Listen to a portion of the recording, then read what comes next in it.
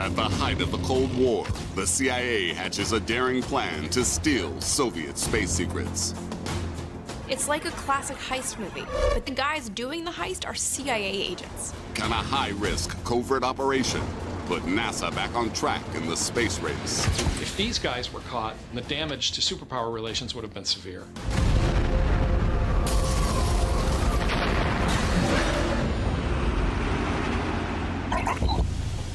October 4th, 1957. The Cold War is about to enter a new and dangerous phase. The Soviet Union kickstarts the space race with the launch of Sputnik, the world's first orbital satellite. The Soviet Union slam dunked us. They beat us to the punch. It was a shock because we had always thought of ourselves as being the leader in the world. The United States response is a satellite called the Vanguard.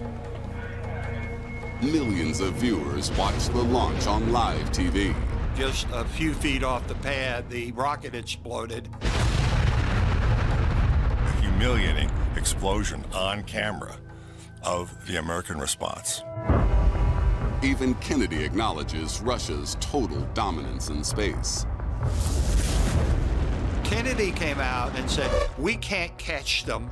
They're just too far ahead." Panic and despair were getting deeper and deeper. This was a fatal trend that had to be reversed.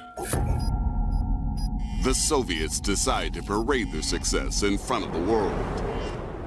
In 1959, Russia sends some of its most modern spacecraft on a world tour of international trade shows. For the CIA, it's a golden opportunity. You always want to grab the enemy's hardware, see what they can do.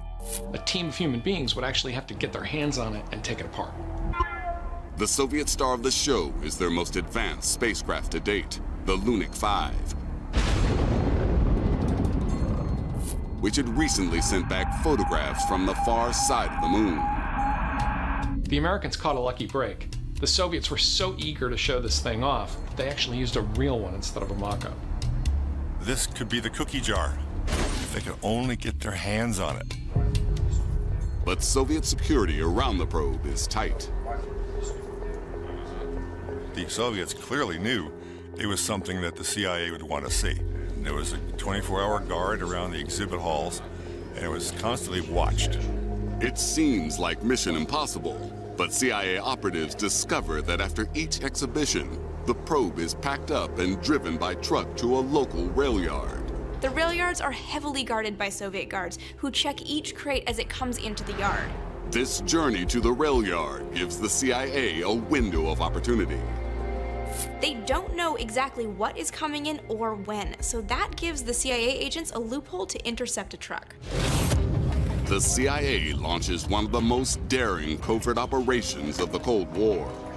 They were going to kidnap the Lunik, take it apart, photograph it, put it back together, and return it before anybody notices it was gone. They were going to find out, by hook and by crook, how a space probe was built. CIA agents manage to turn one of the exhibition truck drivers, who makes sure he is the last to leave the exhibition site, with the Lunik on board. The driver has got his instructions, drives it up to where a CIA driver takes over. They hijack the truck and then drive the truck into a salvage yard that they've rented just for this purpose. At dawn, the Lunik's handlers will conduct a stock check. Unless the spacecraft can be returned intact before then, the theft will be discovered. This was a matter of life and death. If these guys were caught, the damage to superpower relations would have been severe. With the clock ticking, the team of U.S. experts starts to examine their prize, but they get an unwelcome interruption. Click, click, the lights are on. Suddenly, boom. Everybody freezes. Have they been caught? Are they about to be shot? The seconds tick by in total silence. It's a false alarm. It was an automatic timer. It just happened. The panic is over. Now the experts need to know what they've got their hands on. they have hit the jackpot. This isn't a replica. This is a real production model, the 5th in the series. Working against the clock, the undercover team conducts an in-depth examination of the spacecraft. They spend the entire night methodically taking apart the Lunik, photographing every part of it, analyzing it, figuring out how every piece of it goes together.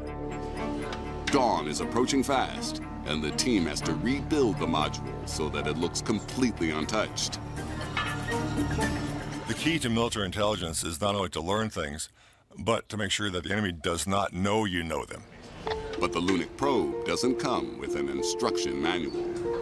They had bolts that wouldn't go on. They had to file some of them down. There's one piece that won't fit, one rod that they just cannot seem to get back into place. The load-bearing rod is a key component of the module. If it's not there, the theft will be obvious to the Russians. With only minutes to spare, the CIA team finally manages to screw it in place and complete the assembly. The truck with the Lunik in the crate is returned to the rail yard, and at 7 a.m. the guard arrives. He checks off the crate, and it goes on its way.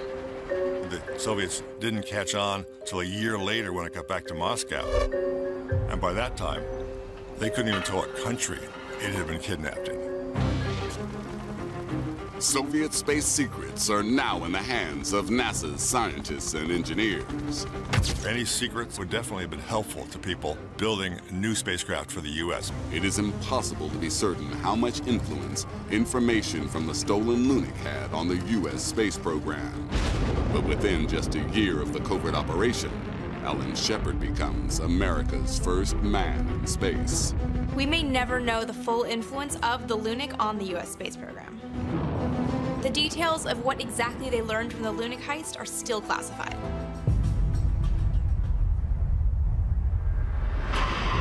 Up next, an unidentified object appears in the night sky, and it's heading towards Earth. This thing must be a spacecraft.